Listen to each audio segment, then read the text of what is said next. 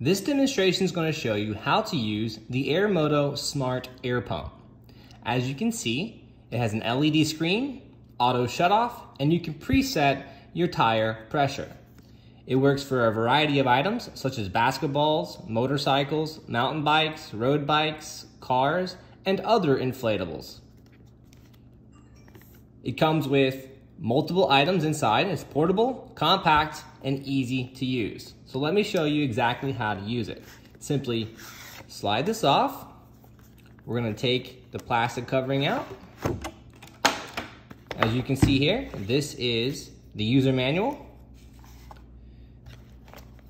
The Airmoto itself. We'll take the little plastic film off.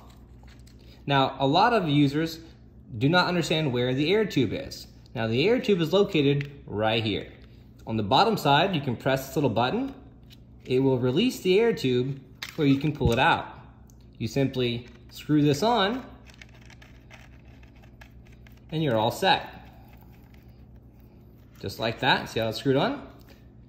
Now, the default tip here screws right on to automobiles right there. You don't have to do anything else. No other connectors. This here is for automobiles. Now inside,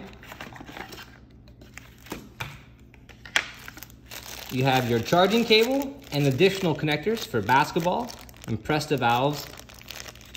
And right there's the plastic nozzle for a variety of items. This is also your protective carrying case. So let's demonstrate how to actually turn on and use the Airmoto. Right in the middle is the power button. The top little lever here is your units if you want to change it from PSI or otherwise. The bottom here, you can adjust it for cars, bicycles, basketballs, and other presets. And then you have your plus and minus to adjust how you assign the preset value. So we'll turn on the power by pressing and holding it for 3 seconds. And there it's on. I'm going to adjust the units, as you can see here, bar, kPa, kilogram, and PSI. Right here you can adjust by pressing the bottom button, car, motorcycle, bicycle, basketball, or custom. So in this case, car is already preset to 35. Bicycle is preset to 40. Bicycle is preset to 38. Basketball is set to 8.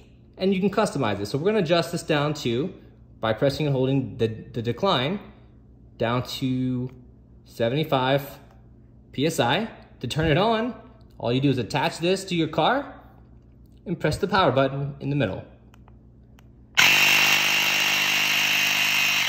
And that's it. Once you're finished, you press and hold the power button for 3 seconds. And it turns off. You simply unscrew the air tube. It slides right back into here. And you're all set. And that's how you use the Airmoto.